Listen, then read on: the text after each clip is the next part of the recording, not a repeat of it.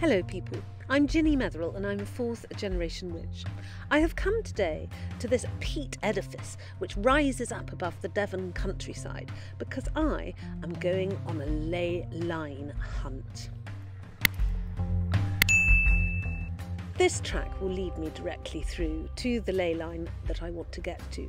I know this ley line is here because I have sensed it previously, but I wanted to take you along to show you what I will do when I get there. We're heading over to this Neolithic barrow, which is a burial place of some chieftain, as it is just on the edge of the ley line cross that I want to visit.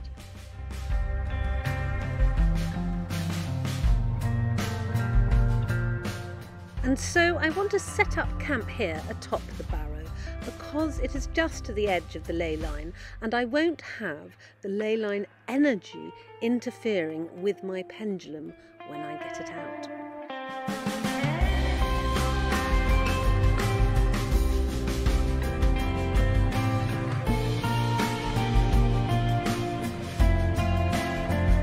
So I'm sitting on the barrow, which is near to where the ley line crosses. It is very often the case that barrows are built just to the side of ley lines, and I think the reason is so that the ley line doesn't interfere with the spirit moving forward in the world and going onwards, possibly.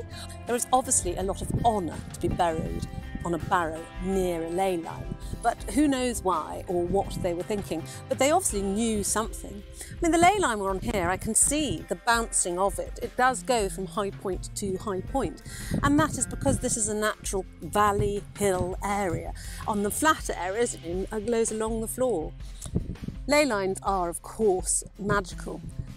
I wanted to come here, to see if there's anything else going on in this area, because last time I came here there was several spirits which needed some help, and so I helped them onwards, and there might be some more, because ley lines are travel highways for spirits.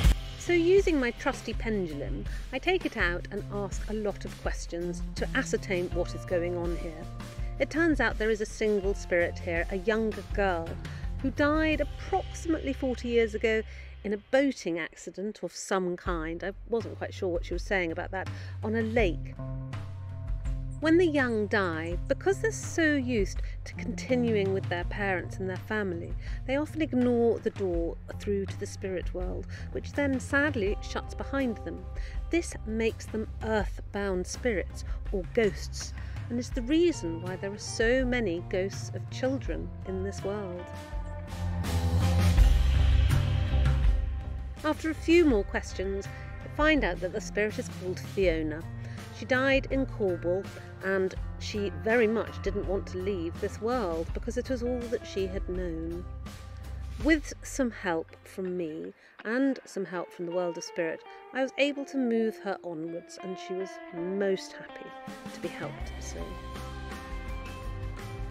However, before I moved her on, she wanted me to communicate psychically, because that's all I can do, with her parents, and to tell them that she loves them and that she is happy and safe, because they are still alive after all.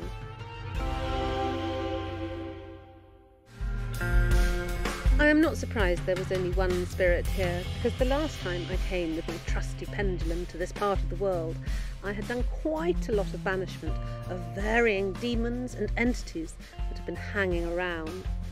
So I was pleased to see that it had remained clear. The ley line comes across from this hill fort that you can see in the distance here.